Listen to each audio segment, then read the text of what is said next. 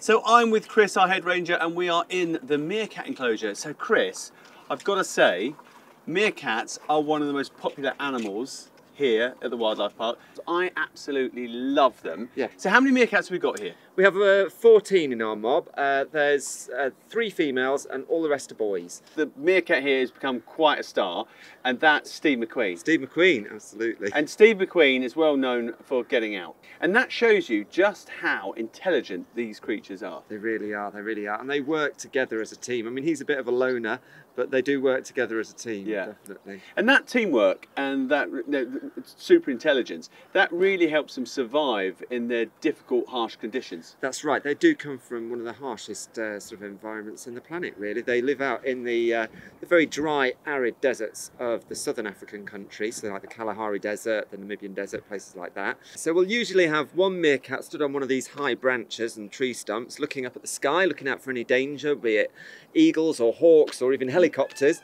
And then when they do see something, they'll make this barking noise and they'll all kind of dash towards the house and rush for cover. And they've got a really nice adaptation to help them look up to the skies in that respect as well, because the dark circles that you see around their eyes absorb some of the glare from the sun, so they act like a nice little pair of Ray-Bans, basically. I love it.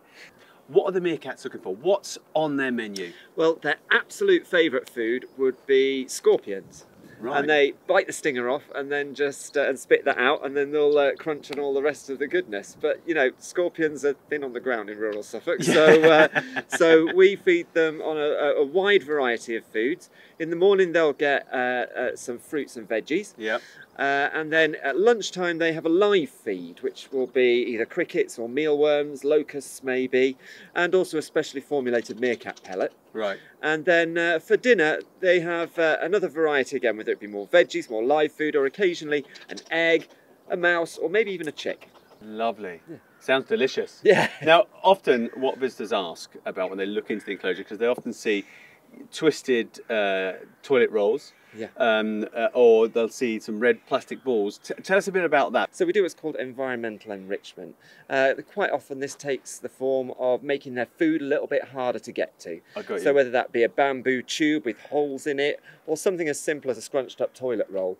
Now, big question, has Steve McQueen got out since? Steve McQueen has been contained within this enclosure for now, but we are looking to build them a brand new enclosure. Hopefully maybe even introduce another species with them as well, another great African desert species, and it gives something else for Steve to do, some more characters for him to play with. There we are. Fantastic, lovely. I absolutely love the meerkats. I love watching them forage away, working as a team. They're brilliant. There we go, all the meerkat facts you need. Cheers, Chris. Cheers.